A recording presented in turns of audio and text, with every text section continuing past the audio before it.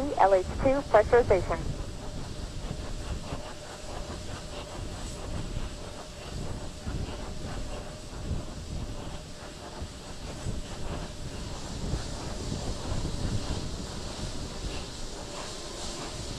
Solid rocket booster cameras have been activated.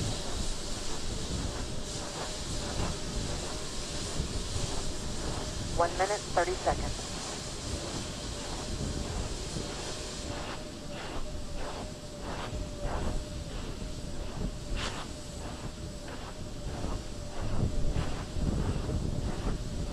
Sound suppression water system has been armed.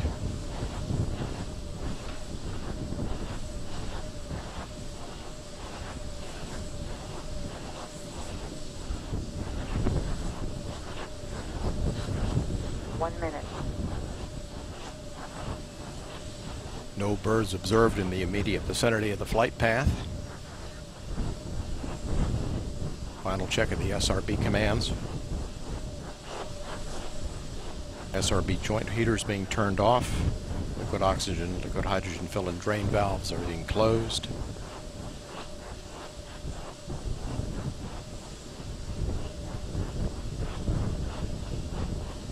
Handoff to Atlantis has occurred from the ground launch sequencer. 20. Nozzle check of the SRBs. Firing chain is armed. Sound suppression water system armed. T-minus 10, 9, 8, 7, 6, 4, 3, 2, 1. And liftoff of Space Shuttle Atlantis. A final visit to enhance the vision of Hubble into the deepest grandeur of our universe.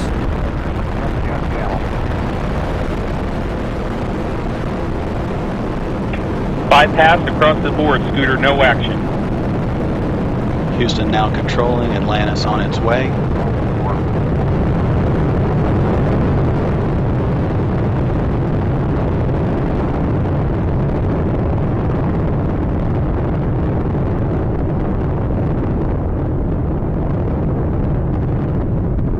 Atlantis on its way, all three engines now throttling down as the vehicle passes through the area of maximum dynamic pressure.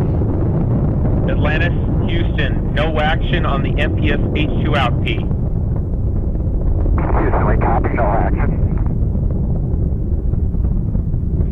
Atlantis, go at throttle up. Houston, Atlantis copies, go at throttle up. 7 miles in altitude.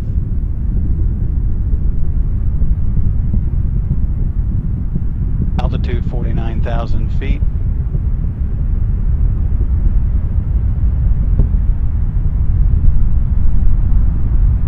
Flight control team discussing the minor transients that were seen at liftoff. All three engines are in good shape. The vehicle is headed downrange.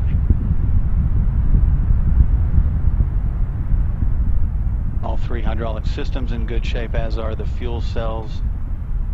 Atlantis is 18 miles and altitude, downrange 23 miles. Already traveling 2,500 miles per hour, approaching staging, the burnout of the twin solid rocket boosters, which have been burning fuel at a rate of about 11,000 pounds per second.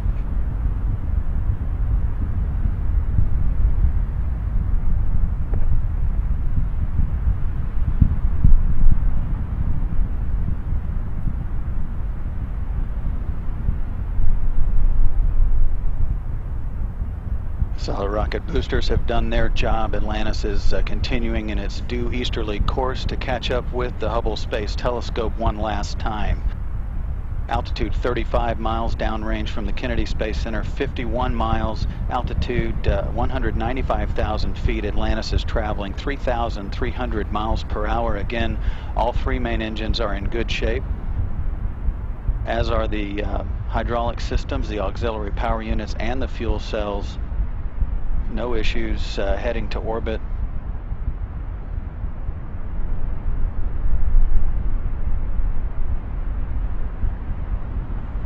Atlantis, 2-engine Maroon.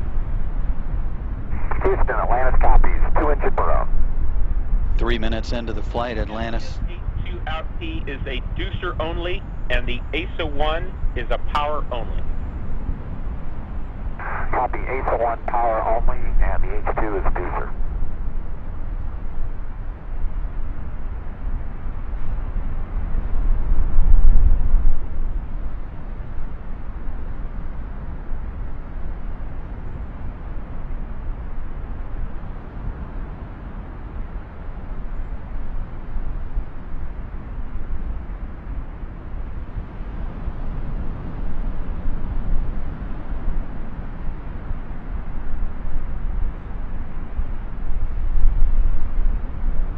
Approaching 4 minutes into the flight. Altitude 310,000 feet, downrange from the Kennedy Space Center. Houston, we copy, negative return. And for Ray J, you can disregard MPS H2 out P on the left. Copy, box, disregard MPS out P on the left. That call. Atlantis, press to ATO. Houston, Atlantis copies, press to ATO. Those calls indicate that Atlantis can reach orbit on 2 engines should one fail. Again, all 3 are in good shape. The calls that you're hearing are related to a bad transducer only. The systems are in good shape.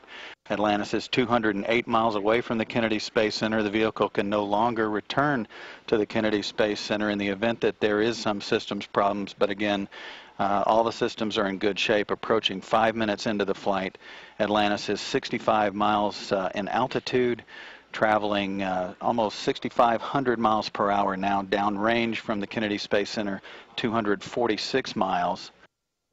Again, all systems in good shape. The only issues were a bad transducer, so the crew is told to disregard that. They're getting cues from all of the other systems on board. Houston, Atlantis, copy, press to MECO. 5 minutes, 20 seconds into the flight, Atlantis can reach a safe orbit on 2 engines now, but again, all 3 are in good shape. Atlantis, single engine, ops 3. Houston, we copy, single engine ops 3.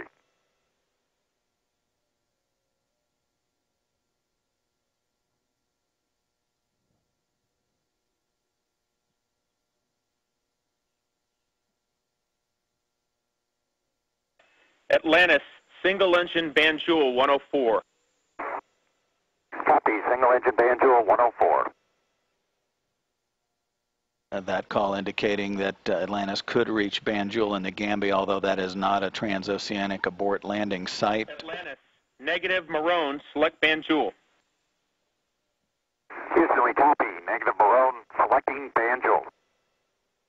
Vehicle rolling to heads up now to get good communications through the tracking and data relay satellite system. 6 minutes, 25 seconds into the flight.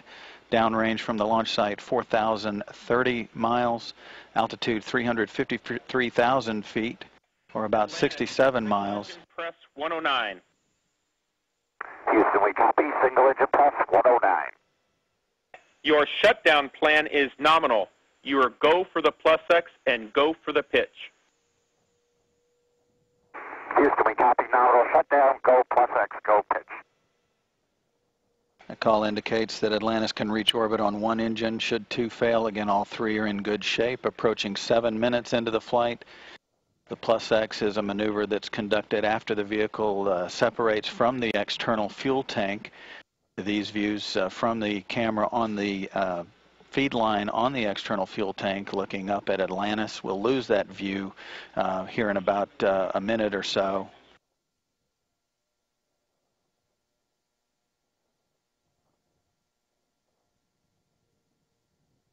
Atlantis, the deucer's going to toggle, no action.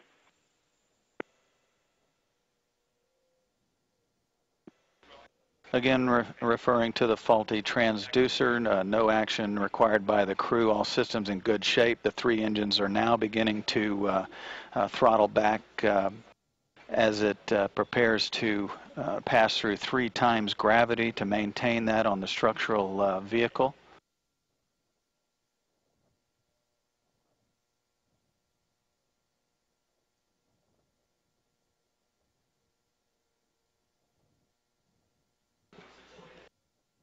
And Atlantis is just about to move out of range of the Merritt Island tracking station ground site. We expect to lose the view from the feed line camera as the vehicle approaches the point of main engine cutoff here in just a few seconds.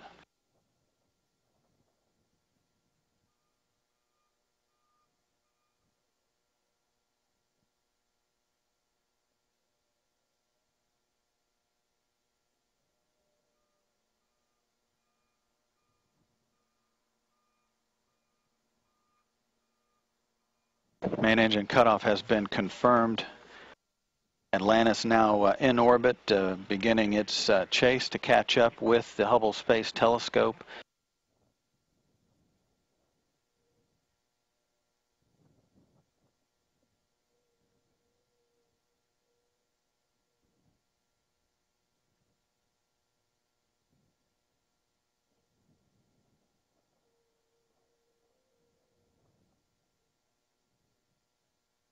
Atlantis, Houston, nominal MECO, ohms 1 is not required. Houston, we copy, nominal MECO, ohms 1 not required.